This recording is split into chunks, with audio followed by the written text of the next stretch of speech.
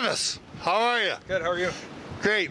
I see you're down here picking up a new ice hut for your father. Yes, sir. Yeah, where is he now? He's in Montana.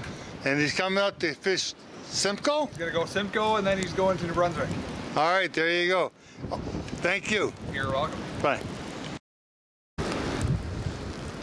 The Blue Ice Report for Sunday, January the 10th, 2016.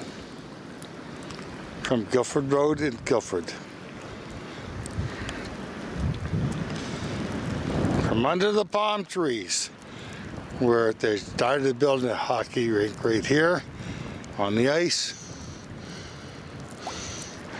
As we look over the bay towards Keswick, heavy fog, and we can tell that the snow is coming in. Heavy snow is expected today, Sunday.